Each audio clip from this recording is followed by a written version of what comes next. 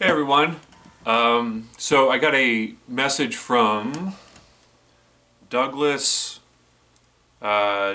Jefferson. He left a comment under the video I made a few days ago, and he was asking if I could do a follow-up video to Wayne Krantz's book where you pick a formula with 5 notes and make music with it in a few positions on the guitar neck. With my random generator, may I suggest 1, 2, 4, flat 6, 6. So 1, 2, 4, flat 6, 6 is one of 2048 possible tonalities that exist within the chromatic scale. And he's referencing Wayne Krantz's book in Improvisa's OS. I made a video about this book on my channel, just talking about what it's all about, and it's basically a way of practicing every possible tonality with the main focus on, besides just being able to access any tonality, any note, any function that you desire, but the main focus is to use those tonalities as a platform to develop your improvisational skills. And one of them is your time, and in the book Wayne recommends that you kind of start with getting the notes, the tonality down, being able to access that correctly within that limitation, and with those notes placing them with a good sense of time. So this is a pretty massive area to explore. I don't know how many hundreds of videos could be made about this, but many videos could be made about this. So in this one I thought I would just kind of talk a little bit about it and see if it might be useful for people.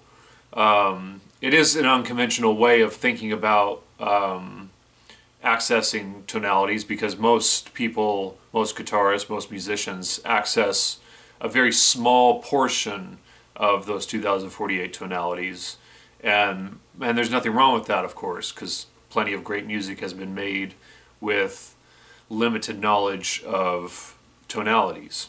And even in the jazz world, you know, for the most part, they're kind of sticking to, you know, 15 of the possible tonalities. So major scale and Dorian and the altered scale and the diminished scale, and you know, there's kind of just like those common maybe 15 to 20 scales that most guitar players, even in the jazz world, stick to. And then, as we know, in the blues and rock world, it's even less than that. So yeah, I mean, it can be kind of overwhelming thinking about the possibilities, but the way you practice this is not through memorizing. You don't memorize the patterns for all 2048 and all 12 keys and every position. What you do is you develop your skill at being able to access functions, and over time you start to be able to access any tonality, not from memorization, but from your ability to access those functions. And basically, if you're working on searching, if you're working on the search, then you'll get stronger at being able to find stuff. And so that's just, again, just part of the exercise. So Douglas Jefferson was recommending the tonality 1, 2, 4, flat 6, 6. You know, not common at all, right? It's a 5-note scale, but it's just as valid as any other 5-note scale or 7-note scale or 8-note scale or 10-note scale in terms of the musical potential of it. And one of the main exercises that is suggested in Wayne's book is to practice these tonalities within 4 frets, because it basically forces you to improvise with, you know, because a lot of the patterns that are common on the guitar fall within 5 frets, some 4, like the pentatonic scale as we know, or the Phrygian scale. But a lot of them are in 5, and just limiting yourself to 4 frets in different places on the guitar, you end up in weird zones that you wouldn't normally access, and like I said, then it breaks you of any kind of possible hand memorization, and therefore it forces you to improvise. And that's what we're trying to do here when we're practicing improvising, is we want these limitations that force us to improvise, that get us away from relying on familiar patterns and hand memory and licks, but to actually access the tonalities in a spontaneous way musically. So, like I said, this is so many videos that could be made about this, but what I'm going to do is, I think he suggested the key of D, so I'll do, how about at the 6th fret zone here, the key of D with the metronome. And I'll play for just a moment. 1, 2, 3, 4.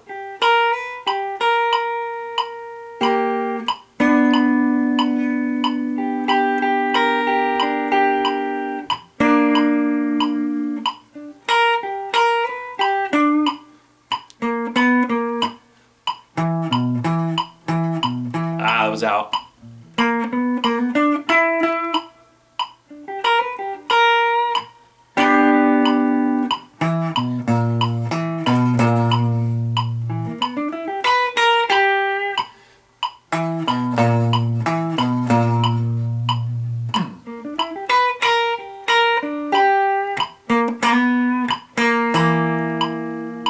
Yeah, I could tell some of that stuff wasn't totally in the grid of time. But so that was the key of D, accessing formula 1, 2, 4, flat 6, 6. And, you know, I've never done that before in my life, I don't think. Or maybe I have, but I don't remember ever doing it. So I'm totally just accessing it by my knowledge of where 2 is in the key of D, where flat 6 is, where 4 is, 2, 1, flat 6, 6, 6, 2, flat 6.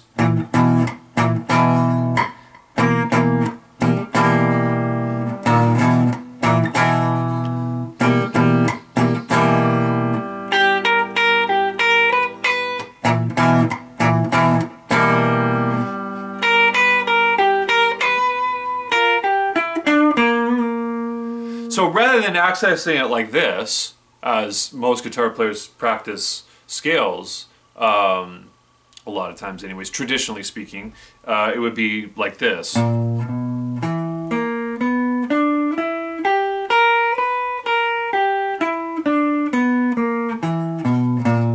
and down, not particularly musical. So what this is all about is practicing the tonality in a musical way. Playing it just as if you were playing anything else. And what that does is just, it takes away the separation of I'm practicing and then I go play music, but rather I'm practicing playing music, making music. And I mean, to me that's the most logical way to practice stuff, because that's what we want to be doing as musicians, not as theoreticians. We're using the theory, but we're using the theory, the math, to generate music. And so, yeah, I mean, so many thoughts are going through my head right now. I've spent years and years thinking about this stuff and working on it. And but yeah, so I don't know, I'll do another zone. How about without the metronome? That's the thing, like, so I practice this stuff a little differently than the way Wayne does. I've over the years just kind of come up with ways that I like. So one of the ways is to I don't separate melodic playing from harmonic playing, for instance. I allow myself to access open strings, because that's what I would do normally if I was playing, so I don't want to kind of take that element out when I'm practicing.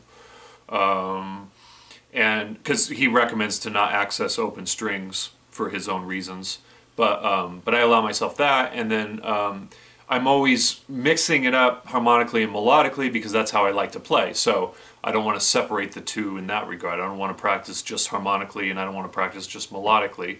Although sometimes there are moments where I'm focused more on one over the other, but generally I try to mix it up because that's how I like to play.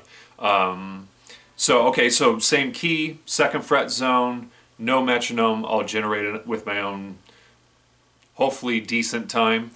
So 1, 2, 3, 4.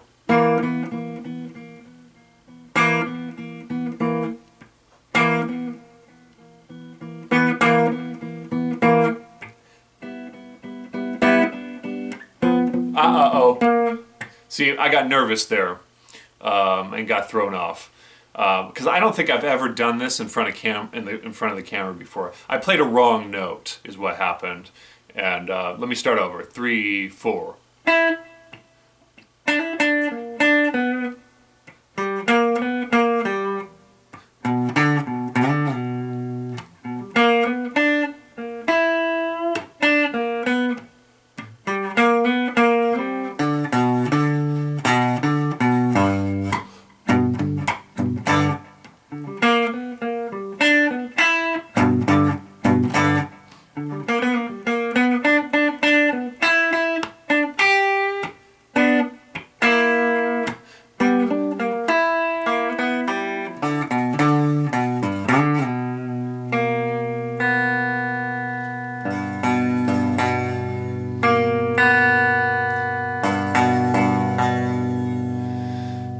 Yeah, not great. You know, I mean, pretty much every time I do this, I never think it's great. But that's sort of part of what you're shooting for, is great music. And one of the ways to really check for it is to record yourself doing this.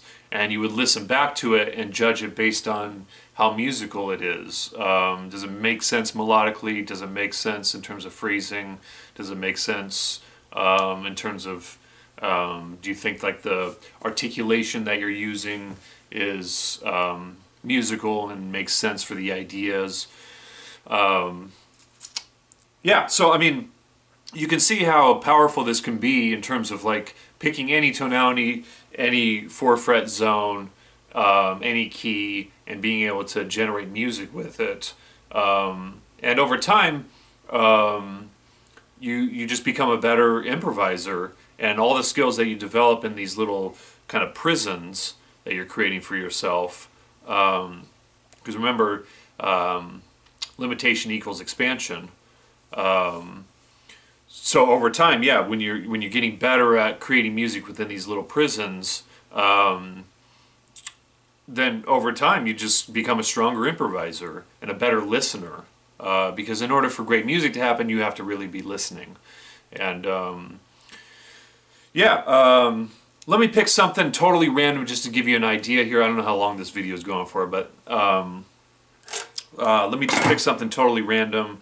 How about A minor 7 with flat 6? So that would be 1 flat 3 5 flat 6 flat 7.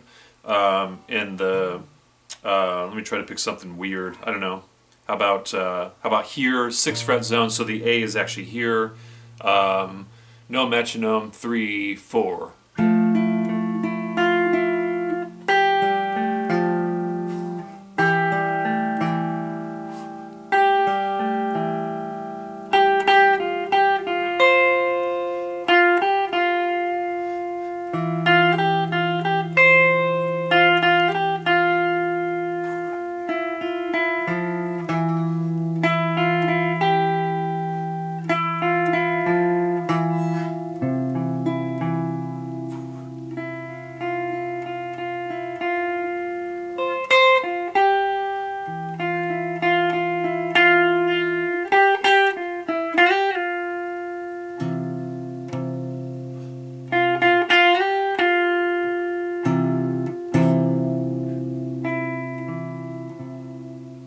so a little more kind of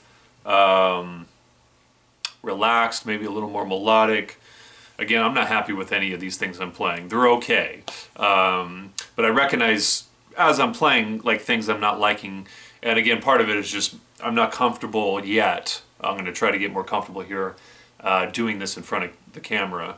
I've spent years doing it in my own head and in my own kind of space, so this is kind of a new thing. So I'll get better at it, hopefully.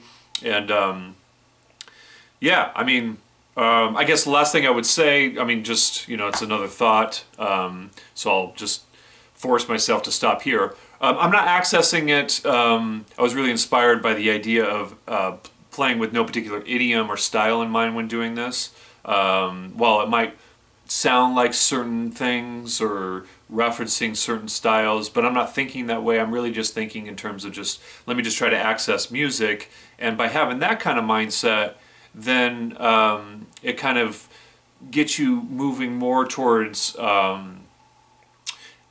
playing in a more personal way. And that's what I really want. For my own personal music and stuff, I like it when it's not, you know, sounding particularly like a blues guitar player or a rock guitar player or a jazz guitar player, but rather just accessing music in a personal way that is a little harder to define. But, you know, I do have my influences over the years, so some of it's going to be coming out here. But even at base level too, while I am thinking straight groove, I'm not thinking like a funk groove or a rock groove or a jazz groove or a samba groove or, you know, country groove. I'm just playing in straight time and trying to generate my own sense of groove. But, you know, again, I'm sure there's stylistic things in there that people might be able to hear, but I'm not thinking that way. And anyways, all right, guys, I'll talk to you soon. Yeah, again, as always, if you have any questions about this very fascinating subject, hit me with any questions you might have. All right, thanks.